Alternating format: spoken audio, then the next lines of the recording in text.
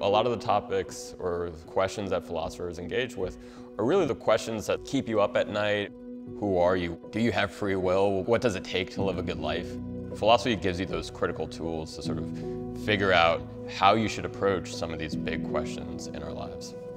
I guess the thing that really excites me about philosophy is that it is very hard to be set in your views. You come across things that change your perspective during your research. And also the breadth of philosophy, so there's almost like philosophy of everything. I know I picked this university in particular because it's got total freedom for the students to choose whatever they want to study.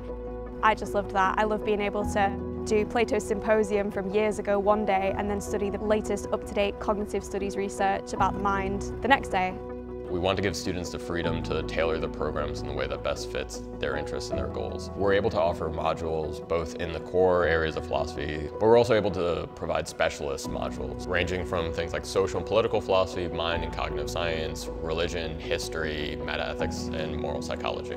I really enjoyed the talk element of the course. I think the lecturers are excellent in conveying information. These are my experience, they really help deepen my interest in a lot of philosophical topics. The postgraduate student community is really friendly. We have a big community of reading groups that are available to join.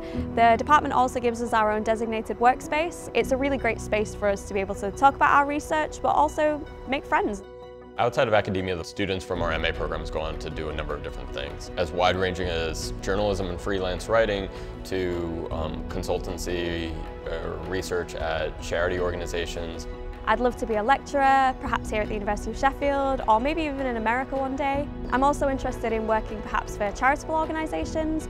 I think university helped me to prepare for my future so far as they were very open of my ideas. When they came to applying for a PhD, I was able to write a proposal that kind of really captured my interests.